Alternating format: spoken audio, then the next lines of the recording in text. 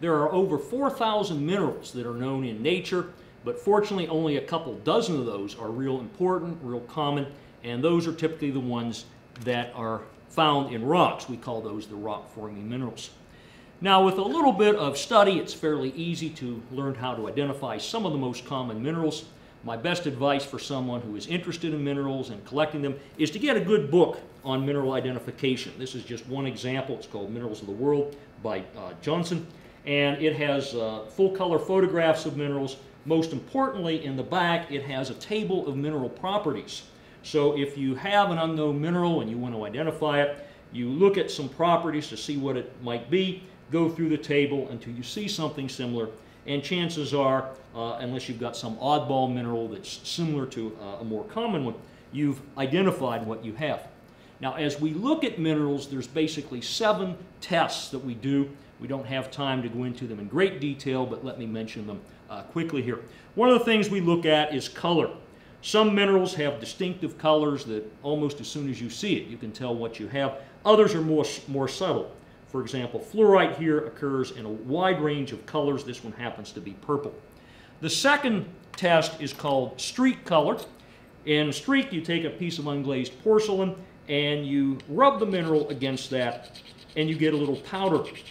And the interesting thing with fluorite, once you've gotten that powder, no matter what color the specimen is, your powder is going to be white, which reduces some of the variation that can occur.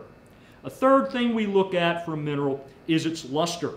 Some minerals are glassy in appearance, others are metallic, some of them are dull and earthy, and we use just common terms to describe what they look like. Another thing we look at is hardness.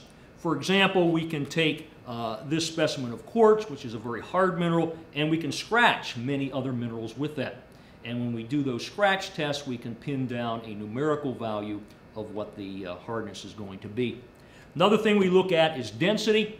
If you have a mineral that has a high metal content, for example, galena, a lead ore, it's going to be very, very hefty, very dense compared to another mineral the same size. Another thing we look at is the crystal habit.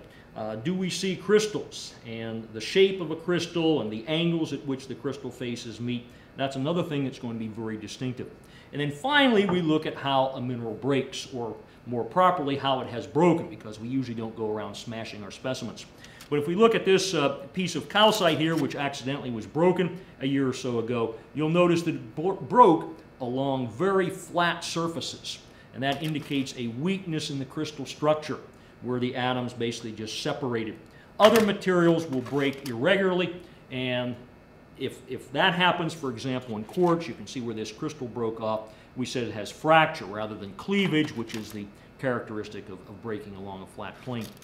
So once you've looked at some minerals and identified how to distinguish these properties, it's not too hard, with the aid of a good field guide, to tell what type of mineral you might have.